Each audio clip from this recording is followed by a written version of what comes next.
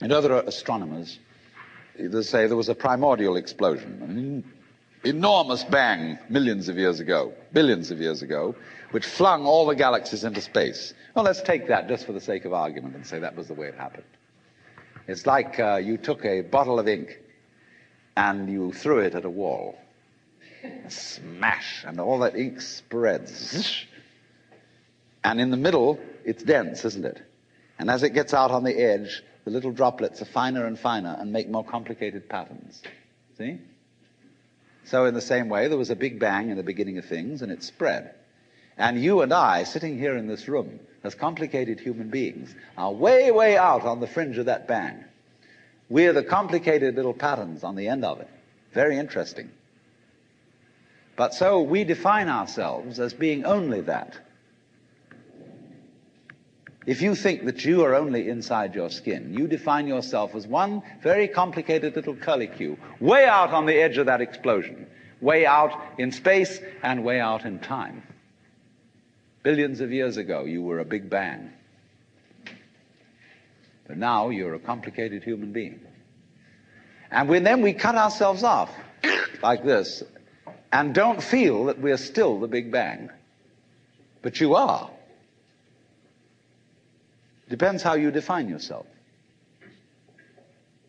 You are actually, if this is the way things started, if there was a Big Bang in the beginning, you're not something that is a result of the Big Bang on the end of the process. You are still the process. You are the Big Bang, the original force of the universe, coming on as whoever you are. See, when I meet you, I see not just what you define yourself as, Mr. So-and-so, Miss So-and-so, Mrs. So-and-so. I see every one of you as the primordial energy of the universe coming on at me in this particular way. I know I'm that too. But we've learned to define ourselves as separate from it.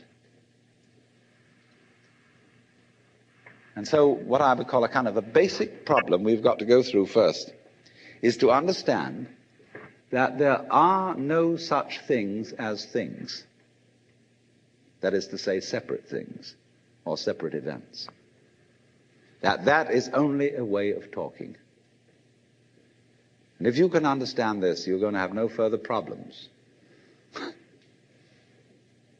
I once asked a group of high school children, what do you mean by a thing? And first of all, they gave me all sorts of synonyms. They said it's an object, which is simply another word for a thing. It doesn't tell you anything about what you mean by a thing. And finally, a very smart girl from Italy who was in the group said a thing is a noun. And she was quite right. A noun isn't a part of nature, it's a part of speech. There are no nouns in the physical world. There are no separate things in the physical world either. See, the physical world is wiggly. The clouds, mountains, trees, people are all wiggly. And only when human beings get working at things, they build buildings in straight lines and try and make out that the world isn't really wiggly. But here are we sitting in this room all built on straight lines, but each one of us is as wiggly as all get out. Now then, when you want to get control of something that wiggles, it's pretty difficult, isn't it? You try and pick up a fish in your hands, and the fish is wiggly and it slips out. What do you do to get hold of a fish?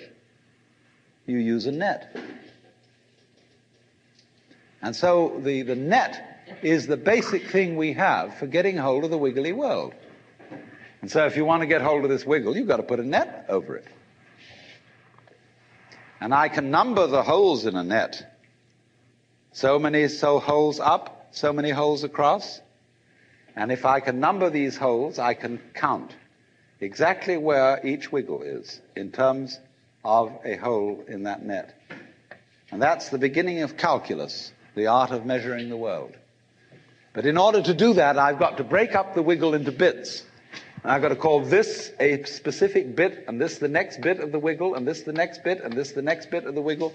And so these bits are things or events. Bits of wiggles. which I mark out in order to talk about the wiggle, in order to measure it, and therefore in order to control it. But in nature, in fact, in the physical world, the wiggle isn't bitted. Like you don't get a cut-up fryer out of an egg. But you have to cut the chicken up in order to eat it. You bite it. But it doesn't come bitten. So the world doesn't come thinged. It doesn't come evented. You and I are all as much continuous with the physical universe as a wave is continuous with the ocean. The ocean waves, and the universe peoples. And as the wave, I wave at you and say, you! The world is waving at me with you and saying, hi, I'm here. But our consciousness, the way we feel and sense our existence, being based on a myth that we are made, that we are parts, that we are things, our consciousness has been influenced so that each one of us does not feel that. We feel we have been hypnotized, literally hypnotized, by social convention into feeling and sensing that we exist only inside our skins, that we are not the original bang, but just something out on the end of it. And therefore we are scared stiff. Because my wave is going to disappear. And I'm going to die. And that would be awful. We've got a mythology going now, which, as Father Maskell put it, we are nothing but something that happens between the maternity ward and the crematorium. And that's it. And therefore everybody feels unhappy and miserable.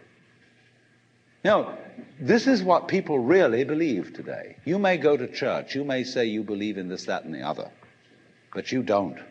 Even Jehovah's Witnesses, who are the most fundamentalists, they're polite when they come round and knock at the door.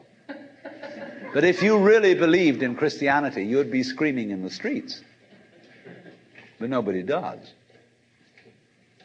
You'd be taking full-page ads in the paper every day. You'd have the most terrifying television programs. The churches would be going out of their minds if they really believe what they teach. But they don't. They think they ought to believe what they teach. They believe they should believe, but they don't believe it, because what we really believe is the fully automatic model. And that is our basic, plausible common sense.